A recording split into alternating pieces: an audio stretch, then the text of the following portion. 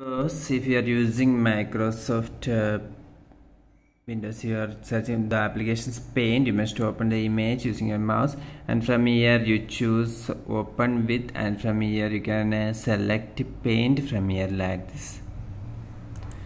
So if you are using a Paint, and if you want to increase or decrease what I mean is, if you want to zoom in or zoom out the page using the Paint application, then there is a shortcut method used in this Windows computers for zooming in or zoom out the pages. You must go to your keyboard, and this keyboard you can see that this is the control key, and this is the page up and page down keys. So if I press the control key and page up key, both these keys at the same time, you can see that the zooming is going over here. So for zooming this, you must press the control key and page up key at the same time.